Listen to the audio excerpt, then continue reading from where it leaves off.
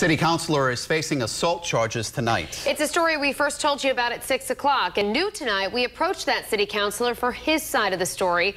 But as you can see, he wasn't having any part of it. Eyewitness News reporter Jared Pliner is live in Newport now with the new details for us. Mike Shannon, good evening. I guess you could call it a bit of a war of words. A sitting city councilor adamant that he will stay on the council despite legal troubles, and a mayor who is adamant that his colleague needs to step down.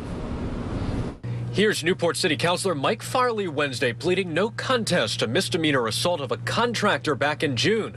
State police tell us the physical fight stemmed from Farley's accusation that the worker stole a ladder from him. And here's Mike Farley at Wednesday night City Council meeting after his arrest and court date. What was very clear, Mayor Harry Winthrop's opinion on what should happen next. I believe that at this point in time, Councilor Farley should actually step down from the city council. To have that stigma on this council in this town is absolutely wrong. And so Eyewitness News tracked down the councilor as the meeting broke up. The mayor has asked you to step down. How do you respond to that? He was very strong in his terms tonight. The mayor would like me to step down, I'm sure. You guys don't see eye to eye? Not on much at all. Do you have any plans to do that? No, but thank you for the question. And as the door closed, a firm statement on remaining in office. I will.